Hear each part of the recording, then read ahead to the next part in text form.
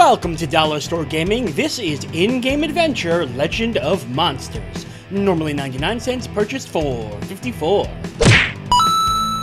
Well, the music's exciting, but there's not much else going on this title screen. Let's look at the credits. Okay, that's good. Bless you, Moraes Studio. Oh god, it exploded. Alright, let's do this. Let's go. New game. Ooh. I like this animation.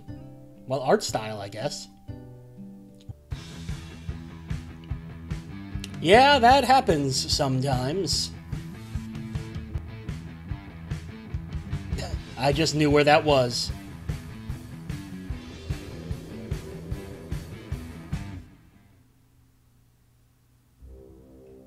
Okay, video game. Are you a good player? No. Now it says shift to run, but I can't help but notice shift is not running. Apparently run is just on by default? I wonder if this is randomly generated or if it's a set every time. I'm suddenly suspicious of this video game. Because I'm noticing a lot of similarities from other games that I have played. Yeah. TNT. Oh, TNT. Oh, come on. There we go. Do mummies normally have guns? Is that a thing? Get in that door? Well, okay, strange man, if you insist. Yeah. I want something better. No. Increase my maximum life? What is this? Add more ammo. Wait a minute. So, hang on. Okay, so it is randomly generated. Wait a second. Okay.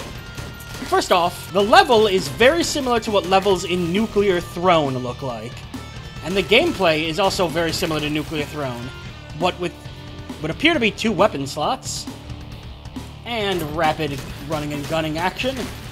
And yet, the health system, for example, and the store system is similar to something like Enter the Gungeon.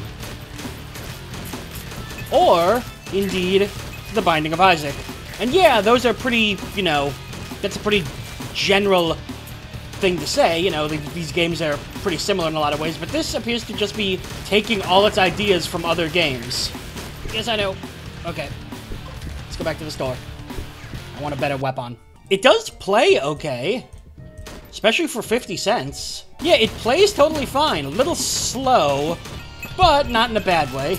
But again, I'm left wondering, did they just go in trying to rip off those other games? Or create the budget, baby's My First Roguelike?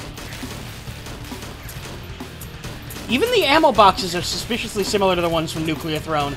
I feel like I'm a detective now, just searching for connections. Wait a sec. What's going on over there? They see me, they don't see me. Oh, is there a stealth mechanic in this game? Again, for all this stuff I'm saying about it, for 50 cents, this is a pretty impressive game. So walking through these is similar to when you walk over things in a Gungeon. Yeah, everything in this game is similar to another game. I do really love Enter the Gungeon. Binding of Isaac is fun. Nuclear Throne has its issues. Mostly with not updating. Where do I go now? Am I... is this the end? Oh, hi. You're gonna make me walk all the way over there, aren't you? I just can't shake the feeling that this is a wannabe game. Not a bad one, mind, but... Yep, there's the shotgun. 2 weapon slots. It even fires almost identically to Nuclear Throne. And these... What the... Hang on! Okay, do you see how these weird frog things explode? That is identical to Nuclear Throne.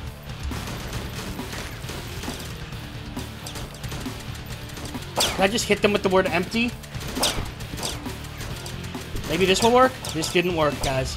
So, the question is In-Game Adventure Legend of Monsters worth $1? Yes, with an asterisk. Taken as a game on its own, it is totally fine. For $1, I am totally getting my money's worth. It plays well. It looks nice. It even has nice hand-drawn art. Well, in the cutscenes, anyway. Yeah, there's a lot to like about this game.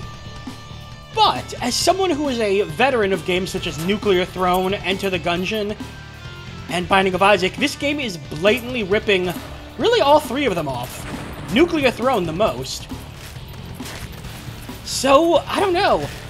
If you just want to play a cheap, shooty roguelike, go ahead.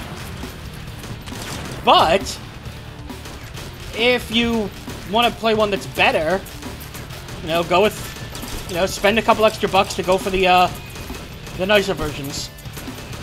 This is essentially the dollar store roguelike. It's perfect for this show, what with the name and all.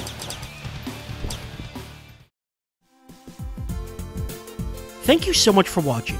Feel free to subscribe if you want to see more regular gaming content, including new episodes of Dollar Store Gaming, Game Boy Roulette, and 10 Things You Missed. Thanks again, I'm Brian J, and I will see you next time.